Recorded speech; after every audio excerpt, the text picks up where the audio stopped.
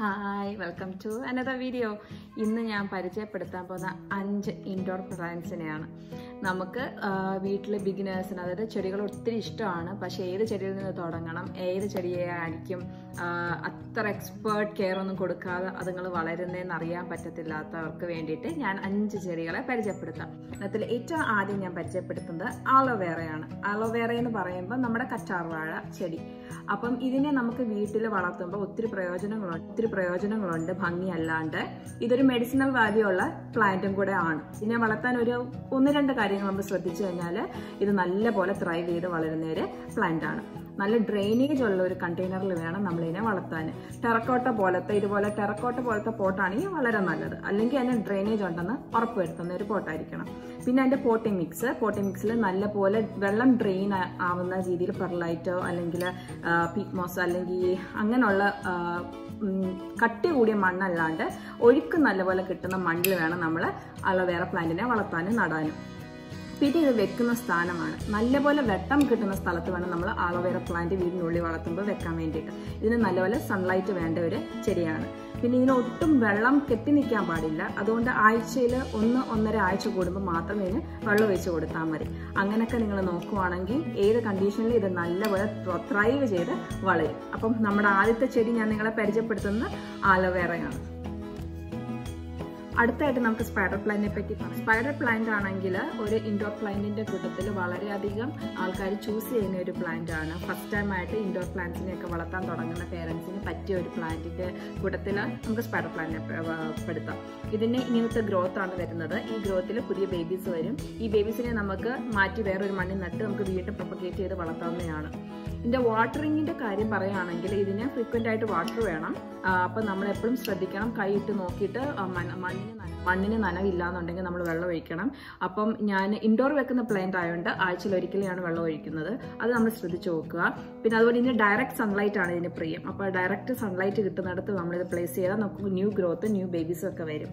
Winter സമയത്ത് AC നിന്ന് indoors ആണെങ്കിൽ അത് അപ്പാർട്ട്മെന്റിലൊക്കെ താമസിക്കുമ്പോൾ അല്ലെങ്കിൽ നമ്മുടെ വീട്ടിൽ ഇൻഡോറിൽ വെക്കുന്ന സമയത്ത് AC നിന്ന് ഡയറക്റ്റ് ബ്ലോ വരാത്ത രീതിയിൽ ഉള്ള സ്ഥലത്ത് വേണം നമ്മൾ സ്പൈഡർ പ്ലാന്റിനെ പ്ലേസ് ചെയ്യാൻ വേണ്ടിയിട്ട്. അത് പ്രത്യേകം ശ്രദ്ധിക്കുക. അപ്പം വളരെ ഭംഗി കൊടുക്കുന്ന ഒരു ചെടിയാണ് സ്പൈഡർ പ്ലാന്റ്. ഇത് കാണാൻ നല്ല ഭംഗിയല്ലേ. നമുക്കൊരു ഷെൽഫിലോ ബുക്ക് റാക്കിലോ ഒക്കെ വെച്ചാലും അല്ലെങ്കിൽ ഹാങ്ങിങ് ബാസ്ക്കറ്റിലൊക്കെ ഇട്ട് വളർത്താൻ പറ്റിയ ഒരു ചെടിയാണ് സ്പൈഡർ പ്ലാന്റ്. കോമൺ ആയിട്ടുള്ള ഒരു ഇൻഡോർ പ്ലാന്റിനാണ് നമ്മൾ പരിചയപ്പെടുന്നത് പോത്തോസ് അല്ലെങ്കിൽ ഡെവിൾസ് ഐവി. ഈ പോത്തോസ് എന്ന് പറയുന്ന പ്ലാന്റ് പല ലീഫിൽ പല വ്യത്യാസമുള്ള രീതിയിൽ ഉണ്ടാവാറുണ്ട്. ഫസ്റ്റ് ഓഫ് ഓൾ ഈ പോത്തോസ് ഗോൾഡൻ പോത്തോസ്, അതായത് ഈസി ആയിട്ട് നമുക്ക് വീട്ടിൽ വളർത്താൻ പറ്റുന്ന ഒരു ചെടിയാണ് പോത്തോസ്. ഇത് മണ്ണിലും വെള്ളത്തിലും വളരും ഒരേപോലെ. ലോ ലൈറ്റ് ഇഷ്ടപ്പെടുന്ന ഒരു ചെടിയാണ് പോത്തോസ്. അപ്പോൾ അധികം വെട്ടമില്ലാത്ത ഒരു മുറിയാണെങ്കിൽ നിങ്ങൾക്ക് പോത്തോസ് അവിടെ വെച്ചാലും അത് നല്ലപോലെ ത്രൈവ് ചെയ്തോളും. മണ്ണിൽ നട്ടിരിക്കുന്ന പോത്തോസ് ആണെങ്കിൽ വെള്ളം ഒഴിക്കുന്ന ശ്രദ്ധിച്ച് വേണം. വെള്ളം അധികം ഇല്ലാത്ത മണ്ണിൽ വളരാൻ ഇഷ്ടമുള്ള ഒരു ചെടിയാണ് പോത്തോസ്. അപ്പം വെള്ളത്തിൻ്റെ ആവശ്യമുണ്ടെന്ന് തോന്നിയാൽ മാത്രം, വളരെ ഡ്രൈ ആയിട്ടിരിക്കുവാണെങ്കിൽ മാത്രം വെള്ളം ഒഴിച്ചു കൊടുത്താൽ മതി. അപ്പോൾ ഇത് ഒത്തിരി യാത്രയൊക്കെ ചെയ്യുന്നവർക്ക് വീട്ടിൽ വെക്കാം. അതായത് ഇതവിടെ സർവൈവ് ചെയ്തോളും. 2 ആഴ്ചയൊക്കെ ആണെങ്കിലും പോയിട്ട് വരുമ്പോഴും വെള്ളം ഒഴിച്ചില്ലെങ്കിലും സർവൈവ് ചെയ്യുന്ന ചെടികളിൽ ഒന്നാണ് പോത്തോസ്. പല രീതിയിൽ ഇതിനെ വളർത്താം. നമുക്ക് സ്പൈറലിൽ ഒരു ചെടിച്ചട്ടിയിൽ കമ്പ് കുത്തിയിട്ട് മേളിലോട്ട് വളരുന്ന രീതിയിൽ വളർത്താം നമുക്ക്. അല്ലെങ്കിൽ ട്രെയിൽസ് തൂങ്ങിക്കിടക്കുന്ന രീതിയിൽ നമുക്ക് വളർത്താം. ഞാൻ എൻ്റെ ഇത് മണ്ണിലാണ് നട്ടേക്കുന്നത്. ഒരു കുഞ്ഞു കട്ടിങ് എടുത്ത് മണ്ണിൽ വെച്ചിരുന്നതാണിത്. അല്ലാതെ ഇതുപോലെ ഇതൊരു കുഞ്ഞു കട്ടിങ് വേറെ ഒരു പോത്തോസ് ഞാൻ വെച്ചിരിക്കുകയാണ്. ഇതുപോലെ ഒരു കുഞ്ഞു മണ്ണിലെടുത്ത് നട്ടേക്കാണ്. കുഞ്ഞായിരുന്നു നട്ടുമ്പോൾ ഇപ്പോൾ കുറച്ച് 3 ആഴ്ച ആയിട്ടുള്ളൂ. ഇപ്പം ഇത്രയും വളർന്നിട്ടുണ്ട്. അതുപോലെ വേറൊരു പോത്തോസിനെ ഞാൻ വെള്ളത്തിൽ ഇവിടെ വളർത്തിയിട്ടുണ്ട്. നിങ്ങൾ നോക്കി, ഇത് വെള്ളത്തിൽ വളർന്നിരുന്ന പോത്തോ. ഇത് വെള്ളത്തിനകത്താണ് ഇത് വളരുന്നത്. അപ്പം അതിങ്ങനെ താഴോട്ട് തൂങ്ങിക്കിടക്കുന്ന രീതിയിലാണ് വളരുന്നത്. വേറെ ഒരു പോത്തോസിനെ ഞാൻ കമ്പ് നമുക്ക് ഇങ്ങനെ മോസ് പോൾ വെച്ചിട്ട് മേളിലോട്ട് ചുറ്റി വളർത്തി മേളിലോട്ട് വളരുന്ന രീതി വളർത്തിയിട്ടുണ്ട്. അങ്ങനെ പല രീതിയിൽ വളർത്താൻ പറ്റുന്ന ഒരു ഇൻഡോർ പ്ലാന്റ് ആണ് പോത്തോസ്. ലോ ലൈറ്റിലും സർവൈവ് ചെയ്തോളും. വെള്ളം സ്പെയറിംഗ് ആയിട്ട് ഒഴിച്ചാൽ മതി. അപ്പം വളരെ ഈസി ടു കെയർ പ്ലാന്റ് എന്നാണ് പോത്തോസ്, അല്ലെങ്കിൽ നമ്മുടെ ഡെവിൾസ് ഐവി. അടുത്ത ഇൻഡോർ പ്ലാന്റ് എൻ്റെ ഫേവറേറ്റ് ആയിട്ടുള്ള ഒരു ഇൻഡോർ പ്ലാന്റ് ആണ് സ്നേക്ക് പ്ലാന്റ്. നമുക്ക് ചെടി എത്ര നോക്കിയിട്ട് എൻ്റെ ചെടികളൊന്നും അങ്ങോട്ട് സർവൈവ് ചെയ്യുന്നില്ല എന്ന് പറയുന്നവർക്ക് ധൈര്യമായിട്ട് മേടിച്ച് വളർത്താൻ പറ്റിയൊരു ചെടിയാണ് നമ്മുടെ സ്നേക്ക് പ്ലാന്റ്. നിഗ്ലറ്റിനെ നല്ലപോലെ ഏറ്റെടുക്കുന്ന ഒരു ചെടിയാണ് സ്നേക്ക് പ്ലാന്റ്. അതിന് ലൈറ്റ് ഒരു പ്രശ്നമേ അല്ല. ലോ ലൈറ്റോ മീഡിയം ലൈറ്റോ ഏത് ലൈറ്റിലും അത് വളരും. അപ്പോൾ വെള്ളം ഒഴിക്കാതെയും ലൈറ്റ് അധികം കിട്ടാതെയും വളരുന്ന ഒരു ചെടിയാണ് സ്നേക്ക് പ്ലാന്റ്.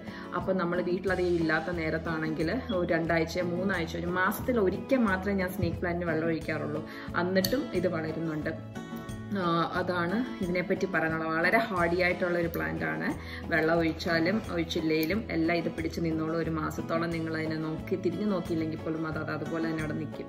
അപ്പം ലൈറ്റിൻ്റെ കാര്യത്തിലും വെള്ളത്തിൻ്റെ കാര്യത്തിലും നിങ്ങൾക്ക് ഒരുപോലെ ഇതിനെ ശ്രദ്ധിക്കേണ്ട.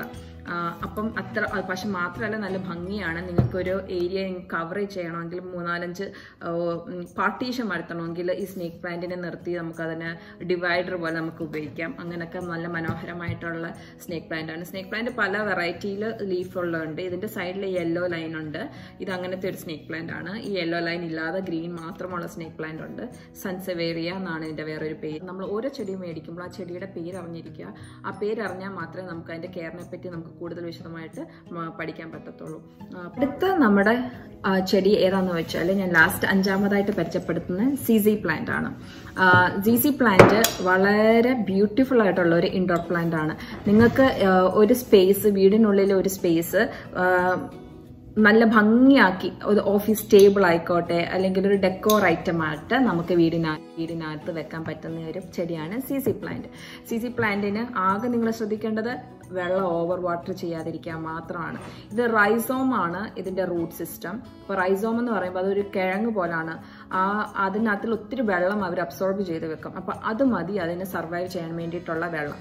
അപ്പം അതുകൊണ്ട് നമ്മൾ ഇതിനെ ഓവർ വാട്ടർ ചെയ്താൽ അത് റോട്ടായി പോകും. റോട്ടായി കഴിയുമ്പോഴത്തേന് സ്റ്റെമ്മിൻ്റെ ഒരു ബ്രൗൺ കളറാവും, ലീഫെല്ലാം മഞ്ഞയാവും. അപ്പോൾ അതിന് വെള്ളം കൂടിയെന്നാണ് അതിൻ്റെ അർത്ഥം. അപ്പോൾ വെള്ളം അധികം ഒഴിക്കാതെ മാത്രം നിങ്ങൾ ശ്രദ്ധിച്ചാൽ മതി ഈ സീസി പ്ലാന്റിനെ. ഒരു വാക്സി ടെക്സ്ചറാണ് ഇതിൻ്റെ ഇലയ്ക്ക്. കണ്ടാൽ അറിയാം നിങ്ങൾക്ക്. ഈ വാക്സി ടെക്സ്ചർ ആയതുകൊണ്ട് തന്നെ ഇത് ആർട്ടിഫിഷ്യൽ ചെടിയാണെന്നേ ആൾക്കാർ ധരിക്കത്തുള്ളൂ.